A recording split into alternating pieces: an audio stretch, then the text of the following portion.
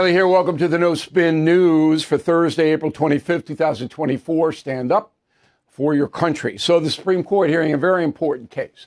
Whether presidents of the United States have immunity for what they do in office. And this is off Donald Trump being prosecuted by a special counsel, Jack Smith, for actions that Trump took on January 6th during the riot at the Capitol. Okay. This is a very complicated situation because when I was researching Confronting the Presidents, which will be out on September 10th, there were very dubious things that presidents did while in office. Abraham Lincoln suspended habeas corpus, and the Supreme Court ordered him not to, and he said, blank you, I'm doing it. That could have gotten him in prison if, after the war, somebody decided to prosecute Lincoln. Lincoln was assassinated, but there wasn't even an inkling that that would happen. But what if you were a president and you used your position to enrich yourself? You made a deal with a foreign government. That money was funneled into a private secret account, and you made a treaty that benefited yourself while president. You got all this money. And come on, that's a crime. You can't do that. So the Supreme Court has got to kind of walk this rope. Now, I'm going to have more analysis on this on Monday because I want to read the testimony today. Unlike everybody else on television news, I actually take my opinions seriously. I just don't throw them out there because I'm going to read what they have to say. But right now, from what I know, I think there's going to be a very close vote in the Supreme Court. The vote should come in the end of June. If the Supreme Court rules 5-4 that the presidents do have immunity, then the Trump case gets thrown out the window. If they rule 5-4, because that's what it's going to be, that no, the president can be held responsible for quote unquote criminal conduct, then, you know, the whole thing changes. So we're on it. We're looking at it. Monday in the Talking Points Memo, I will present it to you. But I have to do some research over the weekend. Is that fair? I hope it is. So the Talking Points Memo this evening is the Republican Party remains divided, and this is a big deal. So the Democrats are not divided. It's just they march whatever they're told to do by the leader in the House and the leader in the Senate. They do. There's no dissent. The squad people are loons, and sometimes they peel off a little bit. When it really comes down to it, though, they come back in, not the Republicans. And this $95 billion aid package illuminates this once again. So yesterday, as you know, President Biden signed $95 billion taxpayer money going to Ukraine, Israel, and some South Pacific countries for national security reasons. All right. That's what the Biden administration says. That our national security is on the line because Putin's on the march in Europe, Ukraine. Hamas and the terrorists are on the march in the Middle East, and China's on the march in the Pacific. So we got to bulwark it by giving people money to stop those marches. That's what it is. So it passed in the House, as you all, we went over that, but 112 Republicans voted against giving Ukraine $60 billion, 112, substantial number. Okay, 21 voted against giving Israel the money they got. I think it was around $10 billion. And then 34 voted no on Indo-Pacific. Now, a bunch of reasons. Some of the politicians like Marco Rubio voted against this, okay, prestigious Republican senator. He wanted a border thing tied into it, all right? I said, you're not going to get anywhere with that, so do separate bills, which they did. Once it got to the Senate, then they consolidated all 4 separate bills in the House into one, and the Senate easily passed it. Okay, so 15 Republican senators dissented. So the Republican Party is divided, and they fight among each other. Look, I respect votes of conscience. I disagree with the people who don't want to arm Ukraine. And I understand that Ukraine, when is it going to end? Was there this and that? It's a corrupt country. I got it. Okay. But the greater good is served by blunting Putin if the world can. I'm a simple man. So we give it a shot until it's hopeless. It's not hopeless now. Ukraine's done a pretty good job for 2 years, blunting this tyrant. But the Republicans fight among themselves. Okay, so the hard right, they don't want any of this at all. Okay, they don't want, we got a $35 trillion deficit. The debt, yeah, it's true, do. But the only way that's coming down is by a balanced budget amendment. It's the only way it's coming down. Okay, so it's not going to come down if you cut aid here or there. Not. And on the border, there is a House bill. So let's get it up and running. Let's have the debate in the Senate. George Will writes a column for the Washington Post. Now, George Will is what they call a traditional conservative. He despises the hard right. He hates them. Will and I don't get along. Will, I believe, leveled grossly unfair criticism toward killing Reagan, my book, because Will was in the Reagan's pocket. He dined with Nancy every week. It's like, and we told the truth about Ronald Reagan, good and bad, in killing Reagan. And that's what we're going to do in confronting the presidents. You're going to see good and bad. And then at the end, you're going to make an assessment. Was the guy helpful or hurtful to the country? But Will didn't like the fact that we brought out some things about Ronald Reagan, absolutely 100% true, and Will couldn't refute them. But he didn't like that we wrote it in there. So I have much respect for him. But he wrote a column yesterday. I want to bring it to your attention, and I'm going to quote 2 paragraphs. The first one says, stoking the passion that is their excuse for pandering, the nihilism of the febrile minority in their party, a majority of House Republicans voted last Saturday to endanger civilization, hoping to enhance their political security in their mostly safe seats, and for the infantile satisfaction of populist naughtiness, insulting a mostly fictitious establishment, they voted to assure Vladimir Putin's attempt to erase a European nation, unquote. That's pretty accurate for Will. Okay, you don't give Ukraine the arms, 60 billion in arms, Putin wins, takes the country over.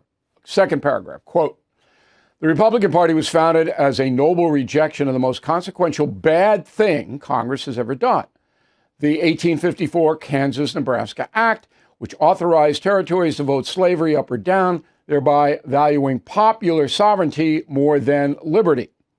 On Saturday, the House voted 311 to 112 for $61 billion for Ukraine, with 112 ignoble House Republicans voting to condemn Ukraine to death, starved of such military basics as artillery shells.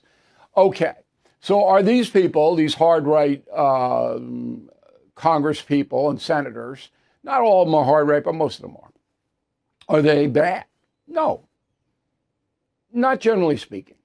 They're voting their conscience, what they should do. They say they're representing the people who voted them in, and that's what they should do. I'm not condemning them across the board. That's not what I'm doing here. I'm telling you they're wrong. They're wrong. That if Putin takes Ukraine, this world is going to be tumultuous because the Chinese will move right into Taiwan, the mullahs in Iran. There's an alliance. Okay, Russia, Iran, China. They're allied against the world. And you think they're going to stop? Putin's never going to stop. You got to stop him. Okay, so I hope you all understand where I'm coming from here. I'm not a party guy. I'm an American guy. But the Republicans, by attacking them each other, which they do on a regular basis, let's take out the Speaker of the House, another guy, let's throw him out.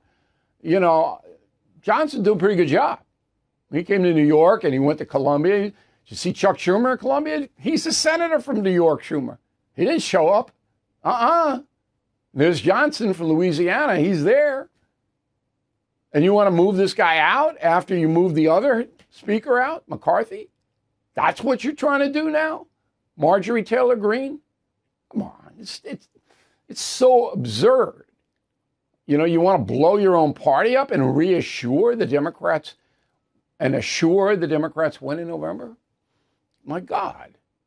I mean, how bad does the Biden administration have to get before you wise up? and you have to make some accommodations. So the Republican Party is not doing that. And that gives the Democrats a huge advantage in November. Huge. And that's the memo. All right. Biden goes to Syracuse, New York, delivers remarks about chips and science or something. I don't even know. Nobody cares. But he's there to collect money. Then he comes down to Westchester County, just north of New York City, and he goes to a big fundraiser. Michael Douglas and Catherine Zeta-Jones, his wife, are hosting this. I wonder if Catherine's going to wear that outfit. I don't know. And that's why Michael Douglas said the other day that President Biden's sharp is attack. Okay. I don't think I would use that tack to tack anything, but that's why he did it. All right. So Biden isn't doing anything today but collecting money. Then he's coming down in the city from Westchester, about 20 miles, but he's not going to Columbia University. So what's he doing in the city? We don't know. White House won't tell us what he's doing. I don't know what he's doing, but I assume he's raising more money because that's what he does every day. I've never seen a president really like this, ever. Okay. Now, the press obviously covers for Biden all the time. Did you know that Biden put forth a new budget for 2025? I didn't even know that. Now, that's my fault because the budget was put forth a few weeks ago. I didn't even know it. So now I get this missive. I'm looking at it. In this budget, President Biden proposes a 45% capital gains tax. That would destroy the stock market. I wouldn't buy stocks, would you? That if you have a profit in the stock, you're going to pay 45% to the government? That doesn't even count states. I'm just going to give you a little list. If that ever passed, which it won't, you'd pay 59% cap gains in California, 55 in Jersey, 55 in Oregon, 55 in Minnesota, and 54 in New York. Who's going to invest? No one. No one's going to invest in Americans' companies. Biden is against socialism. So we're going to take more than half of any profit you make. And if you lose, tough. You can write off $3,000 of any loss. So if you lose, tough. But if you win, we want half. This is Joe Biden. Now, is Joe Biden a communist? No. He has not said he wants to seize private property. Is he a socialist? Looks like it. Looks like it to me. Everybody went Obama socialist, Obama socialist, Obama. Biden makes Obama look like the Rockefeller family. Oh, my God. It's just staggering. So somebody should tell, by the way, Michael Douglas and Catherine Zeta-Jones, who live very, very large, that Biden's after the... Biden probably go into the house and with a pen and go, well, he takes this, we'll take that, and all that. Everything is expensive these days, you know that. The government is printing trillions of dollars and consumer prices higher than ever. If the government continues its printing and spending, the dollar could continue its free fall and lose its coveted role as the world reserve currency. Let's hope that doesn't happen. But there are a few things you can do right now. American Hartford Gold can show you how to protect your money, your retirement, your hard-earned savings against inflation by helping you diversify a portion of your portfolio into physical gold and silver. Start with a short phone call, and they can have physical gold and silver delivered right to your door or put inside your 401k or IRA. So please call or text them right now. Tell them Bill O'Reilly sent you. Call 877-444-GOLD, 877-444-GOLD, or text GOLD to 65532. Again, that's 877-444-GOLD, or text GOLD to 65532. Okay, let's go to the mail. Gregory Pappas, Plymouth, Michigan. We can't allow Russia to take Ukraine. But make no mistake, the U.S. and NATO better get ready to send money and material support to Ukraine for several years or longer. Putin will not give up. I believe if Donald Trump is elected president, there will be a settlement in Ukraine. I could be desperately wrong on that. But talking to Trump, he's confident he can get Putin to the table, and he's done it in the past. But you're right, Putin is a sociopath. He's not going to admit defeat. But if he can't move, then it behooves him to get some kind of stalemate treaty. Jim Gable, Morgantown, North Carolina. If Ukraine wins and keeps its own country, isn't that a Putin defeat? But Putin will carve out Donbass and a few others, and he'll say, hey, we won. That's how the game is played. Melissa Sanborn, Redlands, California. Why would you think, O'Reilly, your statement about not wanting to be Biden on Judgment Day would be controversial? Anyone who believes in God would agree. I don't know about that. I'm being pretty harsh on Joe Biden by saying I wouldn't want to be him in front of St. Peter or however the judgment goes down. I'm being pretty harsh on him. I don't know if everybody would agree with that. I don't think so. Mark, concierge member, thank you, Mark. The media propaganda fest wouldn't be possible without 50% of the population being either brain dead or on drugs or hopelessly selfish. That's true. I mean, there are millions of people who watch MSNBC. Millions. They don't do well, but over a period of a week, you get tuned in at that level. Donna Flynn Hedges, Binghamton, New York. I have a friend who's a Democrat and believes that gas prices are going up because the companies are gouging. It has nothing to do with Joe Biden. What do you think I should say to her? Nothing. You can believe what she wants to believe. Doesn't matter. You could produce a chart and all of that.